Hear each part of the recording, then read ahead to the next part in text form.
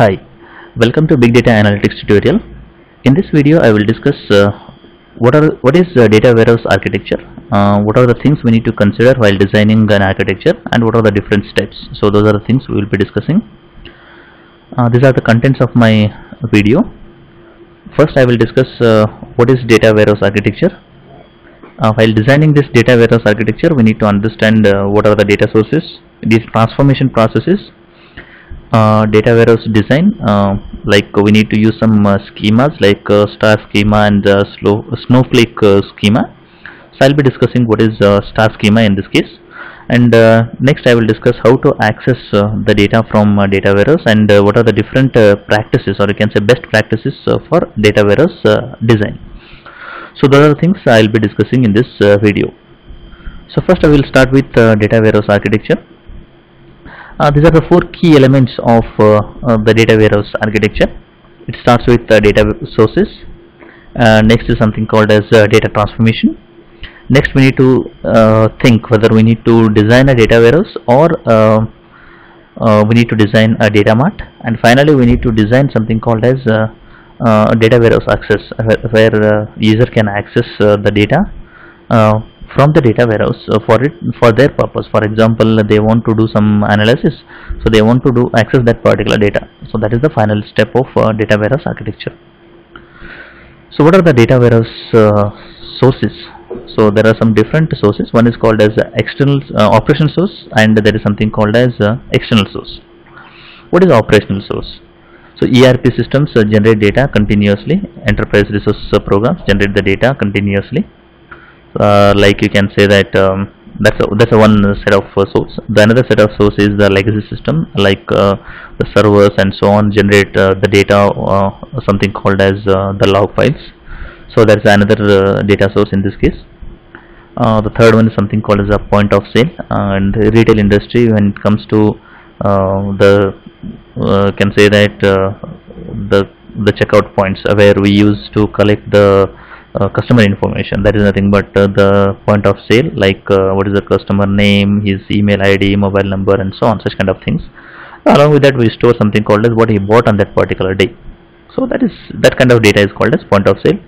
RFID systems, like whenever we do some kind of analysis store data in organization, we have something called as RFID systems. So usually we store that particular data into a system. That kind of data is called as RFID system data. It is not only in retail industry. When it comes to organization where login information is maintained, when a particular person has entered a room, when he has gone out of that particular room, and so on. So such kind of things can be tracked with the help of RFID systems.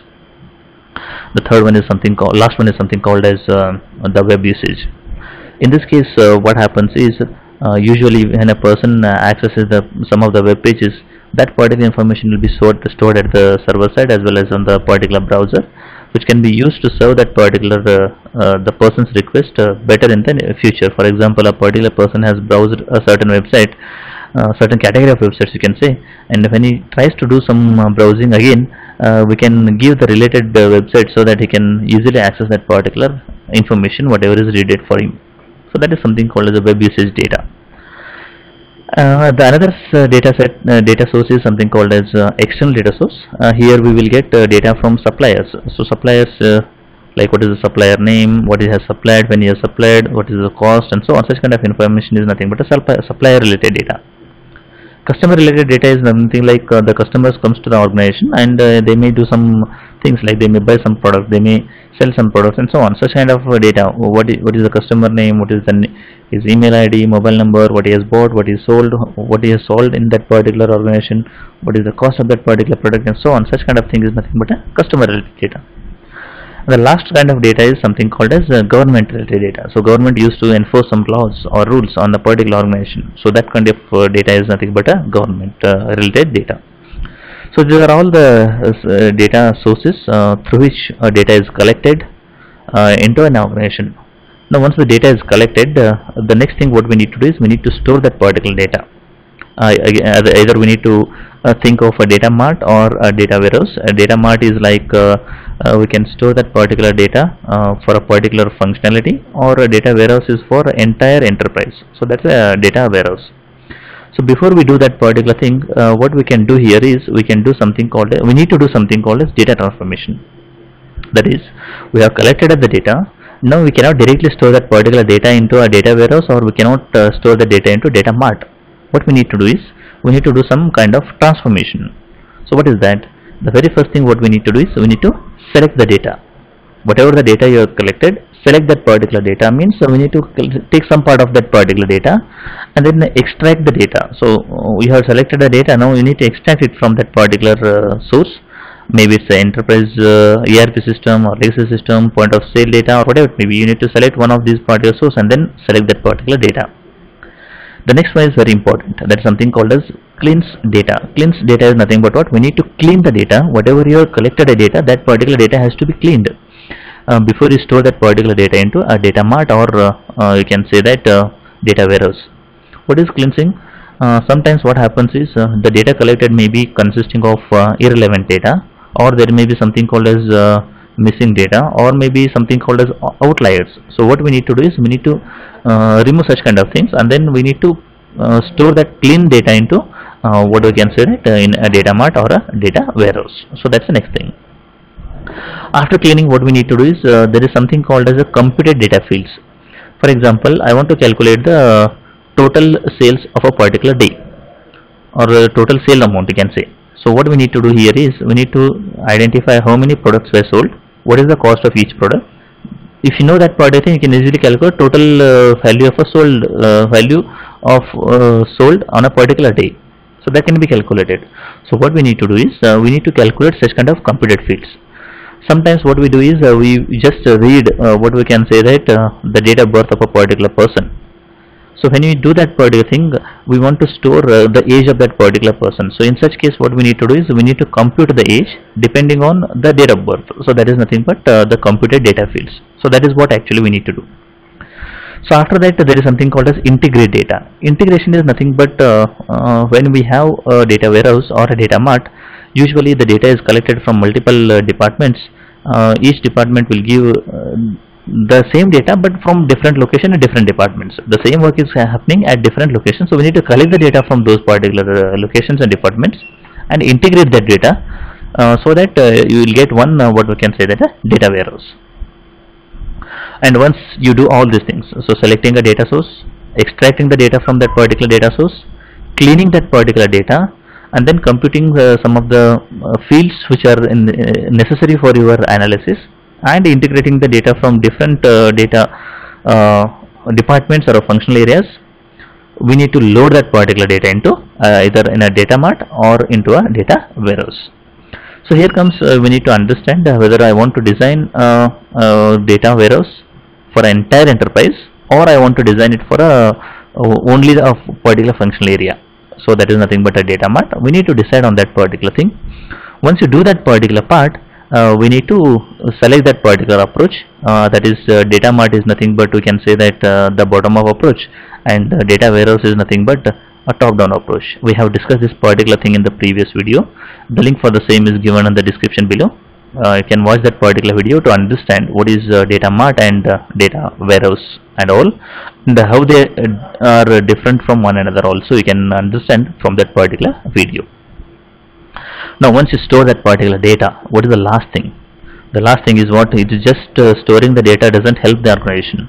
We have a data, we don't do anything on that particular data, it does not have any value to that particular organization.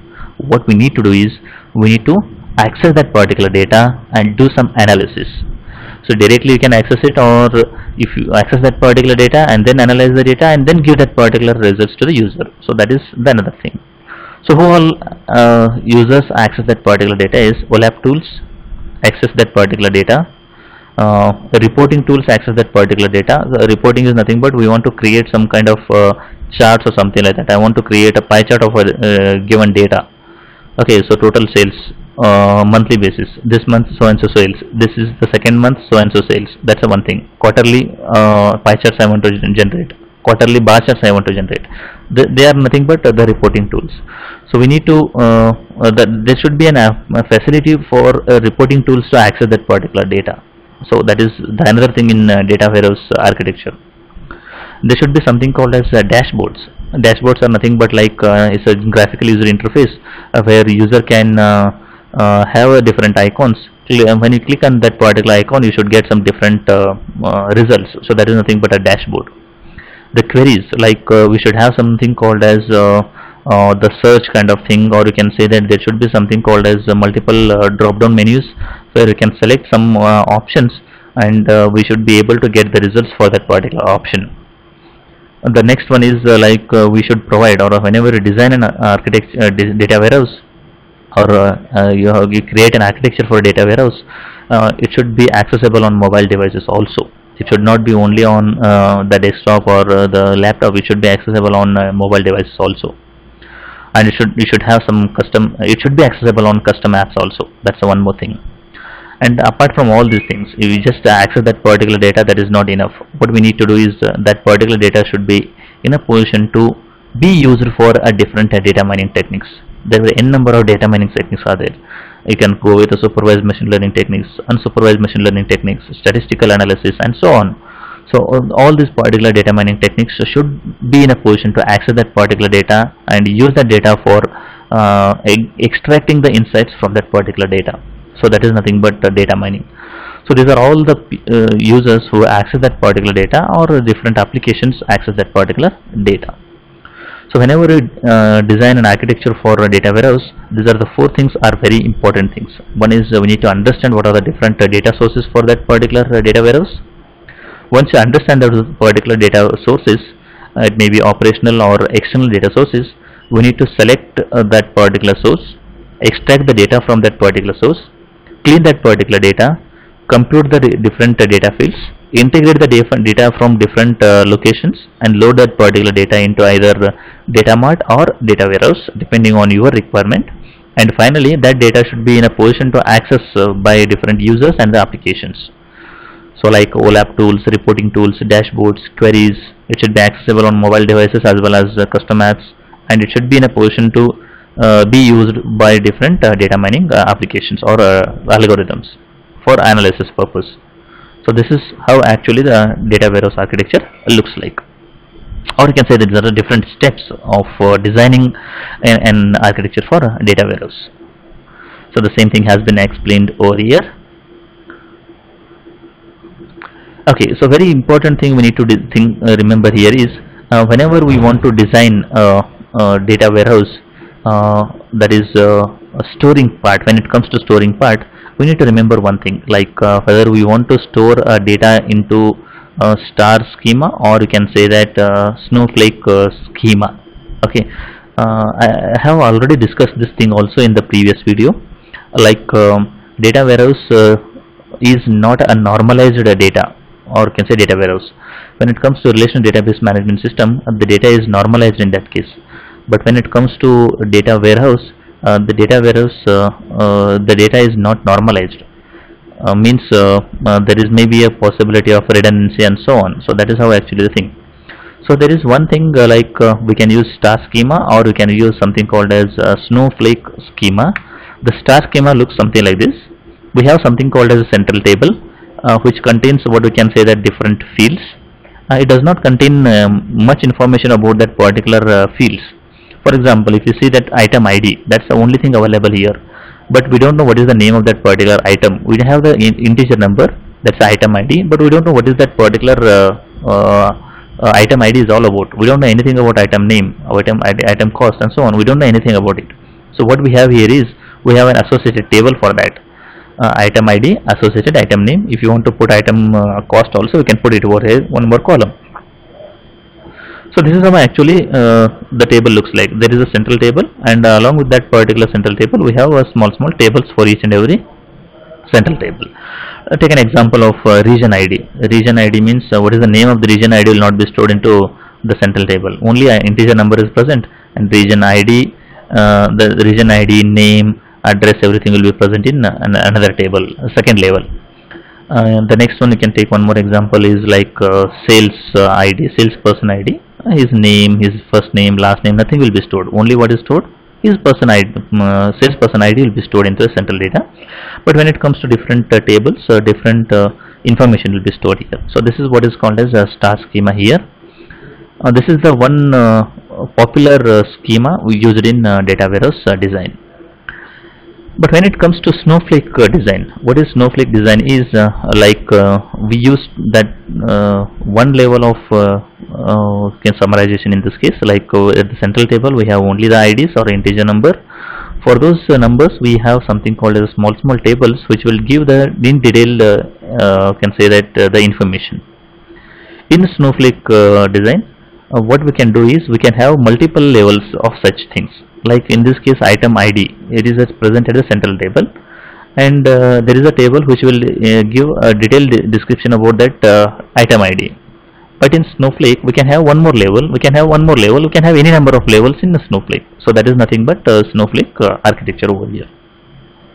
So this is a very important thing you need to remember whenever you design data warehouse. Either we need to use star schema or Snowflake, or there are a number of schemas are there, but the maximum, or you can say that the popular schema in data warehouse design is the star schema over here. So in this video I have discussed what is data warehouse architecture and what are the different things we need to remember while designing an data warehouse architecture, and what are the different steps we need to follow if you want to design a data warehouse architecture. I hope this particular concept is quite clear to you. If you like the video, do like and share with your friends. Press the subscribe button for more videos. Press the bell icon for regular updates. Thank you for watching.